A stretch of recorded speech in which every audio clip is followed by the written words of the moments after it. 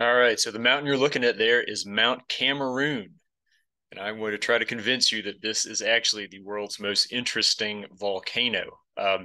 First and foremost, where is it? Well, it's in Cameroon. It goes by other names. I think Mount Fako is a local name. I looked on Wikipedia. It's like Mongo Mademe or something like that's another regional name for it. Sits right here in the Gulf of Guinea, Sao Tome and Principe here offshore, and then Bioko Islands offshore as well. So there's a big line of volcanoes that, of course, line right up into Mount Cameroon. Makes it easy to find. Google Earth, Google Maps, or whatever. It's a very large volcano. Its summit is something like 13,000 feet above sea level, so about 4,000 meters, 4 kilometers. The fact that it sits here right next to the coastline makes it an incredibly prominent mountain, meaning that it just sticks way up around the surrounding landscape, which of course quite low elevation. Last erupted, I think, in 2012, and there's a lot of Google Earth imagery here along the top of the mountain that shows all of these fairly recent lava flows here, and the tiling here shows you that they're always trying to take new imagery, which would indicate that there's been a good history of pretty recent activity. But that's not why this is the world's most interesting volcano. To understand that, you're going to have to come out here, sort of to the southeast of the volcano, and look at a much more subtle feature, which is just this dark green area on the land surface. And if we zoom in towards that, we're going to have to get pretty close down to the actual land and then turn back around and look at the volcano again. There we go. And from here, you can see that dark green area is a low line of hills, and they're not particularly high. Right there, we got 200 feet elevation. That's about 880 feet. So you're looking at about 660 feet, about 200 meters of topographic relief.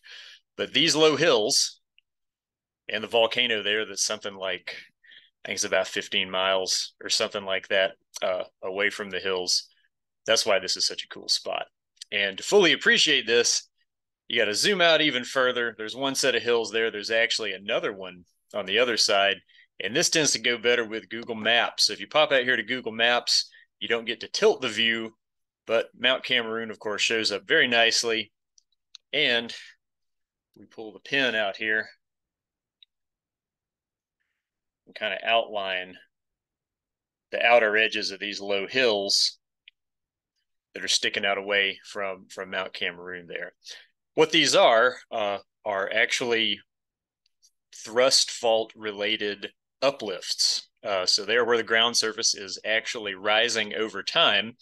And the reason that the ground surface is rising is that Mount Cameroon is so large and such a huge load on the underlying rock that it's actually collapsing and spreading outwards and pushing on the underlying rock layers and causing them to rise up along those dark lines where those foothills are located.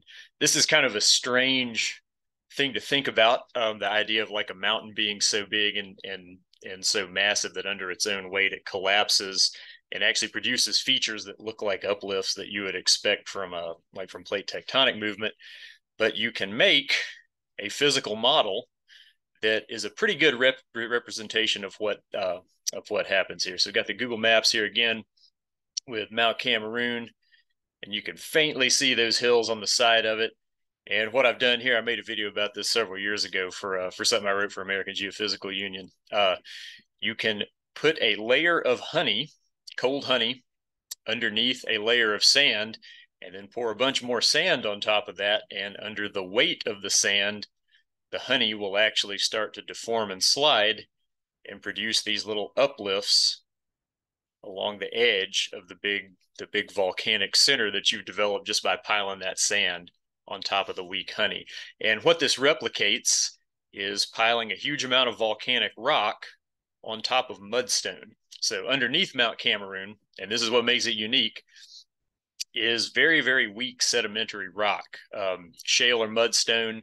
It's weak in every case. In the case of Mount Cameroon, there's a tremendous amount of pore pressure, of pore water pressure within that mudstone. It makes it extremely weak, and it's like building a building on top of a bad foundation, and that's what's affecting Mount Cameroon.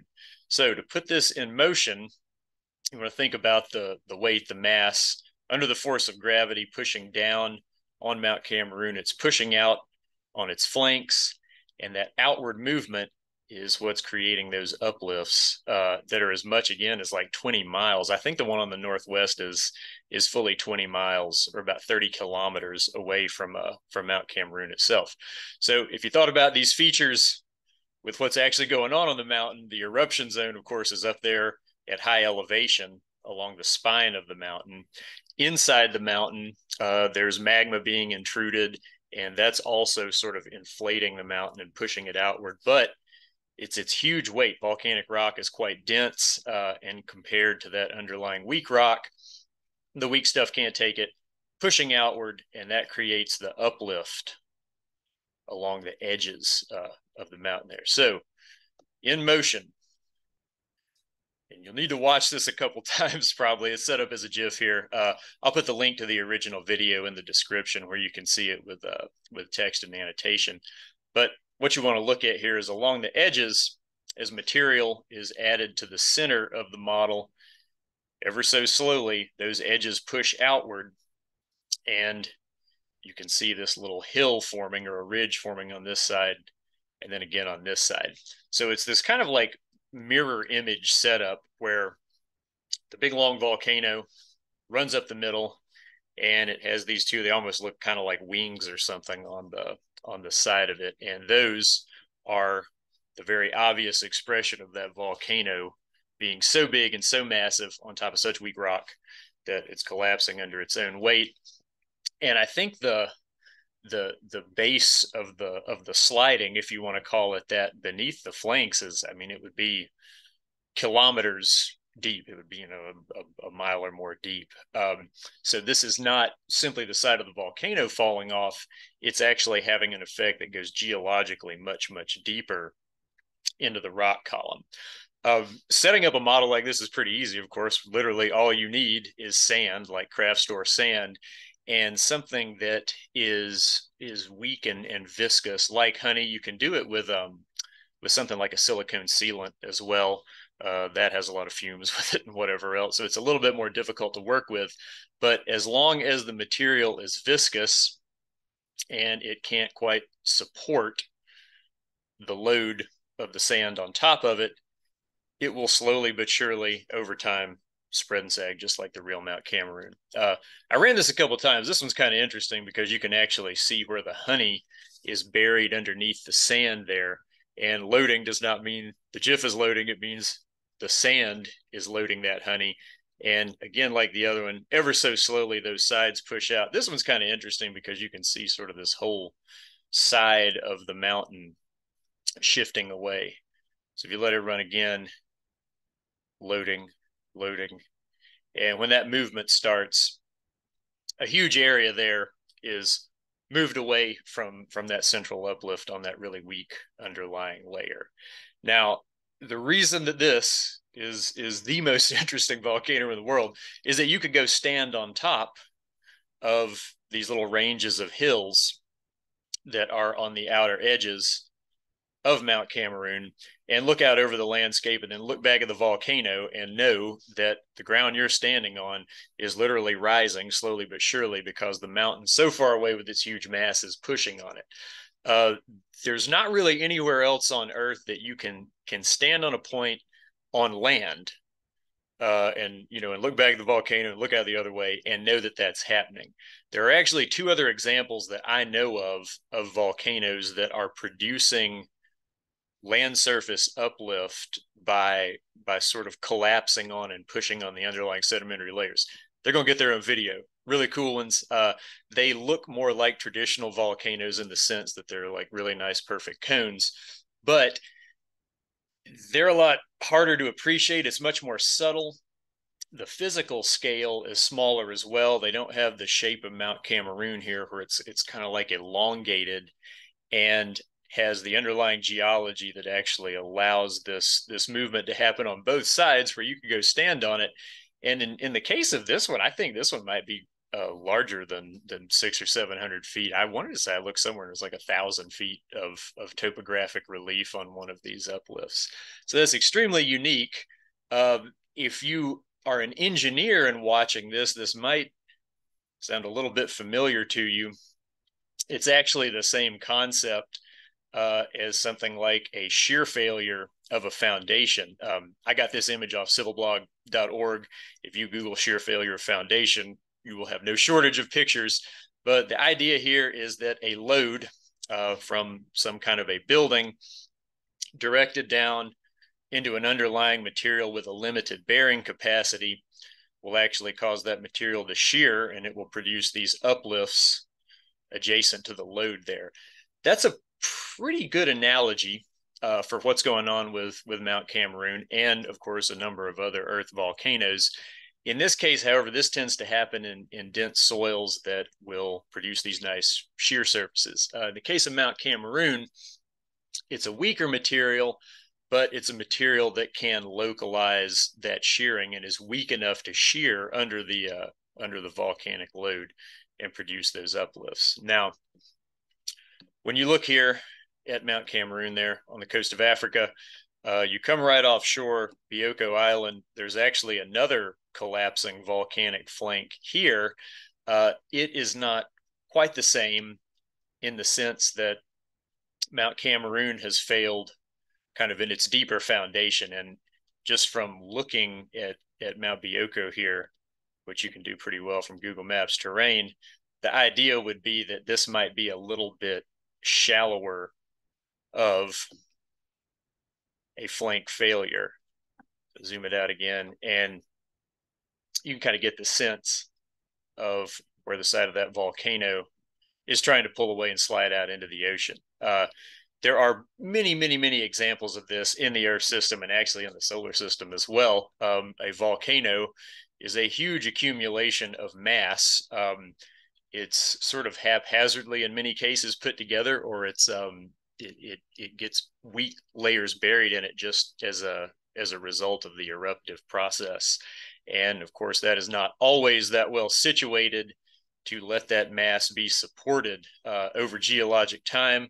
Another really famous example of this, and one that if you look up collapsing volcanoes, is Mount Etna on sort of the east or slightly southeast coast of the island of Sicily. That's Mount Etna. If you look out here into the Mediterranean, there's this kind of outward bulge. And ultimately, that is an expression of the mass of Mount Etna that's bearing down also on pretty weak rock layers, sedimentary layers underneath there that can't support the weight, and it's causing that sliding to occur. This one's of great interest because if something moved very quickly here, of course, it would produce a huge tsunami that would go bouncing around the Mediterranean basin, and that would be a real problem. Mount Etna is more of a classic sort of cone shape than Mount Cameroon. So it doesn't have that kind of elongated geometry. And of course, the toe, as we call it, where the actual uplift is developing as a result of the volcanic spreading, is out here underneath the water. So you could go on the side of the mountain and see evidence of where the side of the mountain is actually pulling away, but you can't go down and stand on any area that's experiencing uplift as a result of that. Hawaiian Islands are another good example, particularly on the east coast of the Big Island where so much of the active eruption occurs. That's fundamentally something that is related to ongoing movement and sort of slumping or pulling away of the side of the island under the load. But again, if you wanted to go down and look at the consequences of that, you would be under tens of thousands of feet of ocean water. I would say that the toe, where the ocean floor sediments are wrinkling at the base of the Big Island, must be 17 or 18,000 feet underwater or something like that. So Mount Cameroon is one of a kind in the sense that you can stand on little hills or almost small mountains themselves that are forming because the weight of the volcano itself is so great that it's overwhelmed the underlying bearing capacity of the sedimentary rock. So, like I said, there's two more of these. They're in Central America. They're going to get their own video, but Mount Cameroon is certainly worth a look, and particularly, again, using Google Maps, where you actually have a chance to see what those little uplifted hills look like.